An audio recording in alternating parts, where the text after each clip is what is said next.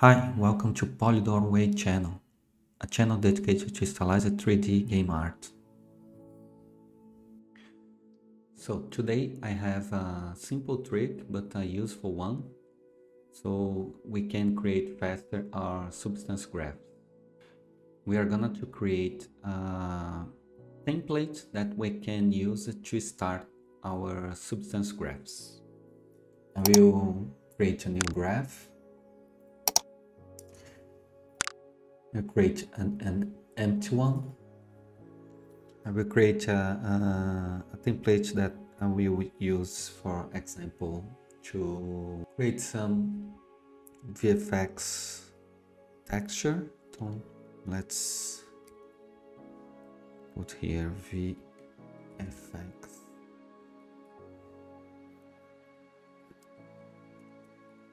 Template.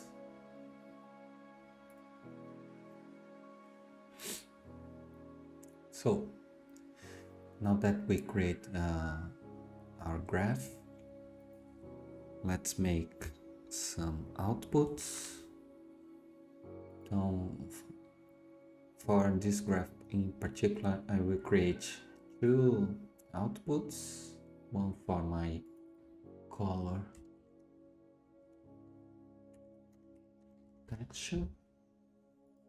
Let's create a label. Texture.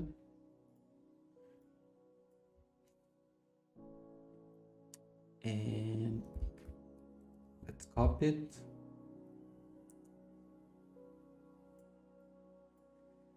And the second one, I will create a mask.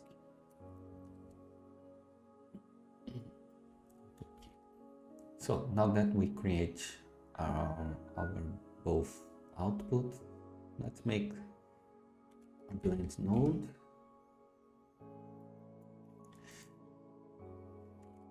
And a uniform color.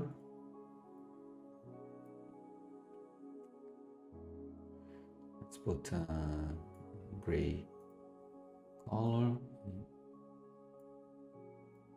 Link to our color output and the mask. We'll create another uniform color, but this one will be grayscale. We'll connect to this blend, and the blend will be connected to the mask.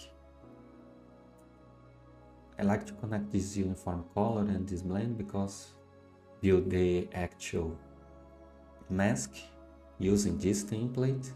I can, for example, delete this uniform color and connect here in this dot, and the whole connection will already be made because we have this blend already connected to the mask.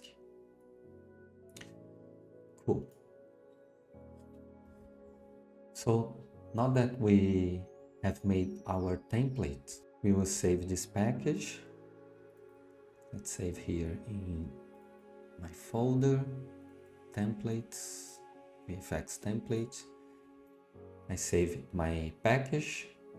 So to make this template available in our new Substance Graph window, we'll go to Edit, Preferences. I will select the project tabs, and here in General, I will add this folder that we saved our template package. Select, apply, OK. Let's close this package. I will create a new one. And now my template is here, and I can use it to create my materials, my substance graphs. In this case, I will create my VFX textures. It's very useful because we can create our own templates and make your own outputs. So you can use this in our specific projects. For example, I have a game engine template that I usually use in my graphs because I have the current PBR outputs. So I made these two specific outputs specifically for the unit game engine because he expects a color map with the transparency in the alpha channel of this texture, and I make another packet texture so I can have my metallic, my roughness, and my ambient occlusion texture package in one image file. So it's very useful. It's a simple trick, but it's a very useful one when you are in production. So that's it for today. So if you like this kind of content, please leave a like and subscribe to see more in the future. Thank you and have a nice day.